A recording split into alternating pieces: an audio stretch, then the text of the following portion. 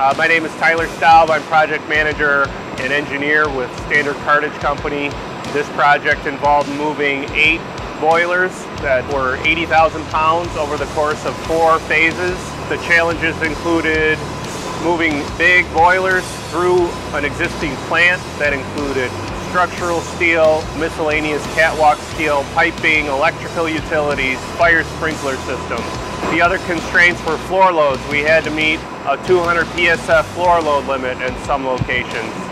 We used our own skidding system along with Airfloat air skates to spread the load enough to meet the plant and the engineer requirements to achieve that.